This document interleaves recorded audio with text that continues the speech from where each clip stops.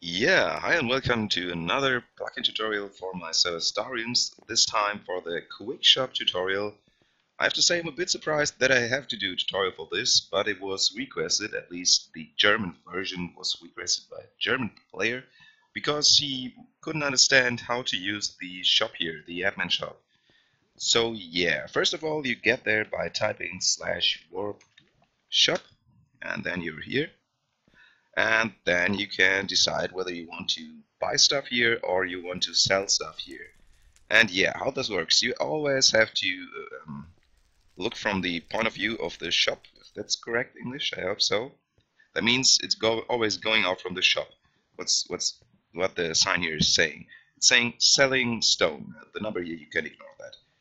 Selling stone, that means the shop is selling stone to you. This is buying stone, that means the shop is buying stone from you. And yeah, how this works, just a clear my inventory, you have to be in game mode 0, which I wasn't, obviously. Then you just punch either the chest or the sign. You just punch it like you would want to destroy it. Then it's saying this here: shop information, owner, item, stock, price per item, price per stone, and the shop is selling items. Yeah, and all that you have to do now is typing in the number, the amount of stone you want to buy, and that's all. Just type 64, then you buy 64 stone.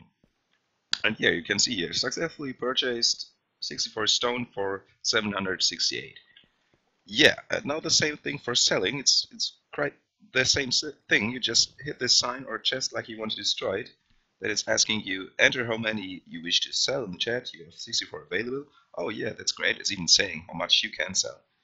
And then I go 64. Ta-da!